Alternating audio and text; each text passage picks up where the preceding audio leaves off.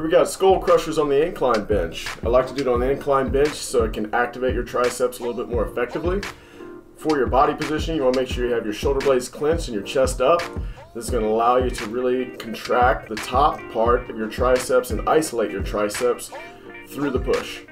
This is one of my favorite ways to really put growth onto your triceps. Right afterwards, I like to do presses.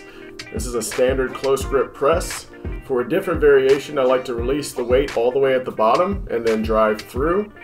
You can do this, very effective as well. And then lastly, if you want to target your triceps a little bit more and less chest, just bringing it halfway down and pressing through the tricep is very effective.